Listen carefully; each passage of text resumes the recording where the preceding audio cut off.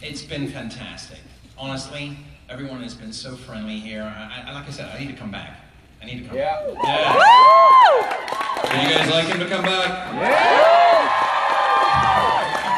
What are you guys going to say? No. I don't know, they can turn on you very quickly. The people have spoken. The people have spoken.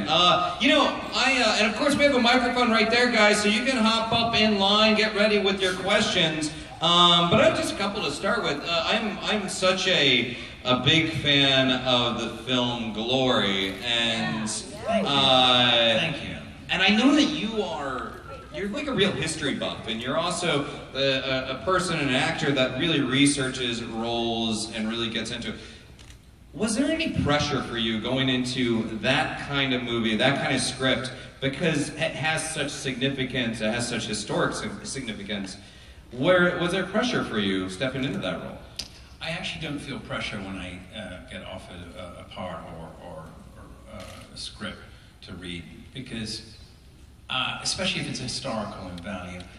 History was the only subject I was any good at school, and I think that's why. No, really, because for me it was sitting there and listening to teachers tell me stories, you know, and reading books and getting into it, and so when I was offered Glory, I met with the screenwriter, a wonderful guy called Kevin Jarre, who's sadly no longer with us, and he is the stepson, or he was the stepson of Maurice Jarre, who you may or may not know composed the music for Lawrence of Arabia.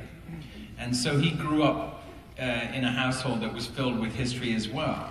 So when we met, we had a kinship instantly, because I grew up in a household filled with history, and he grew up in a household filled with history.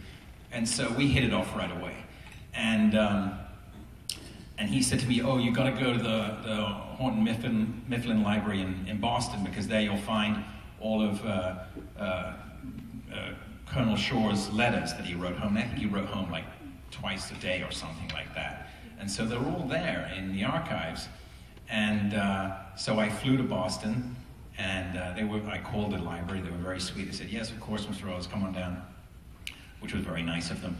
And they gave me white gloves, and I sat for 2 days reading all these letters, and it was fantastic to really sit there and just soak up the history of the real experience that Shaw had with the 54th. And I had no idea about the Massachusetts 54th Regiment before. And so when I met Kevin, I'm like, how did you find the story? He goes, that's what I love to do, is find stories that nobody knows about and write about them. So it was a thrill, and we had a fabulous cast. Boy, I mean, you know, Denzel, and Morgan, and Matthew.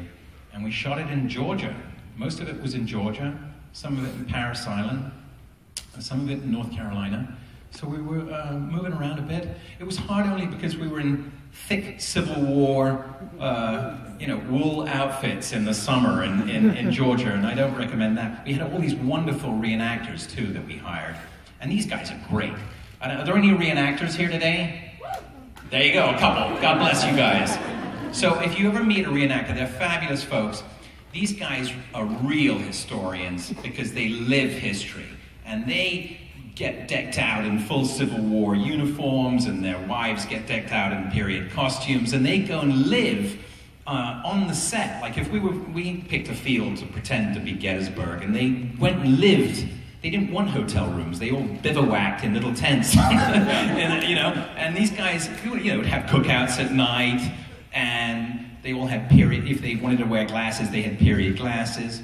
And so one night I went down there and hung out with them all, and they would take out photographs of their family that were period photographs, so they were really into it, which was so much fun, you know, to be around folks who were as dedicated as we were. So yeah, it was a thrill. I mean, they are method actors. They're totally method actors. Yeah, totally. they all Mel Brooks in England, you know, he was as popular there as he is here, and I had seen all of his movies, you know, at least 10 or 12 times. That's how much I loved his work. I'm like that with people's work that I love. I make sure I don't see their films once. I have to see them over and over again. Like a good song, right? That you play until you're sick of it. That's how I am with movies.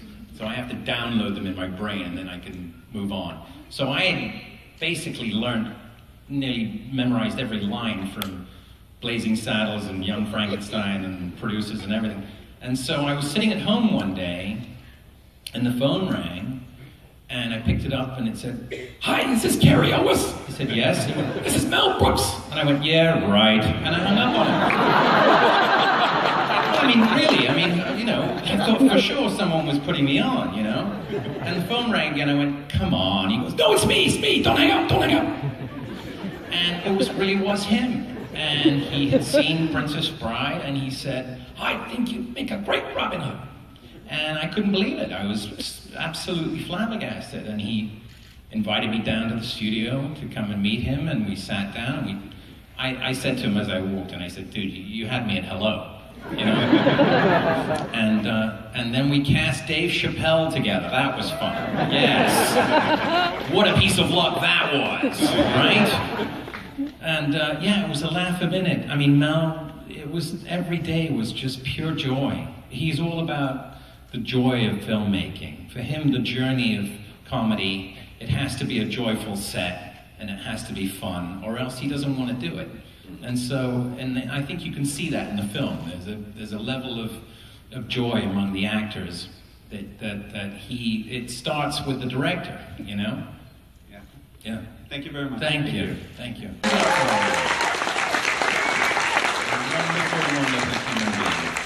And very generous spirit. I always tell folks he would give you the shirt off his back, be enough for 10 people, but he'd give it to you. That's just who he was. And he always had a smile on his face, even though he was in terrible pain because of his back.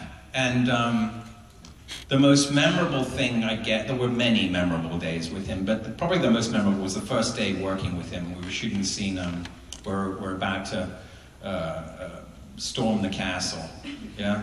And we built this fake set to look like a parapet, and the three of us, myself, Mandy, and him, are on the wall, and I'm mostly dead, so I'm passed out, and I think Fezzik has the first line. He says, "I wonder how long before it takes effect."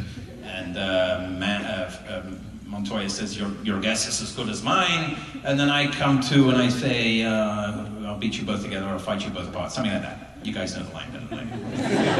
And Fezzik says, "I guess not very long," about the miracle pill. Well, he didn't get to the word long. He let out the most monumental fart I can't imagine. Oh my God. No. We all accuse each other of giant farts. This was a giant's fart, people. It was so monumental. I can't even... All of us still have tinnitus.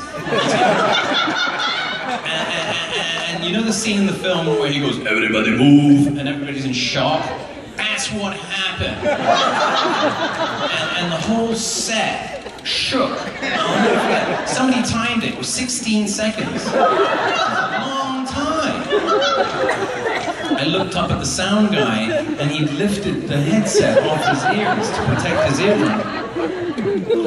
And then I made the mistake of looking at Andre, and he had a smile on his face that I told you already. But now he had this beatific smile on his face, and he was rocking back and forth like he was letting go of something he'd been holding on to for far too long. And you could hear this, I mean, it was absolutely monumental. What's so great in England is that the British are very weird about farts and things like that. They all don't know how to deal with it. Like, if somebody farts, they're like, "Oh, looks like a storm coming in." They all get very weird, you know? But after this earthquake, right? It was stone silence for like 3 boroughs away. No birds, nothing. I swear to God, nothing. Absolutely. I'm sure there were birds in the tree going, "What?" It was monumental. And stunned silence, and Rob Reiner, the director, broke the silence. He goes, "Hey, Andre, you okay?" I swear to God. And Andre, without missing a beat, goes, "I am now, boss." First day with Andre. Crazy.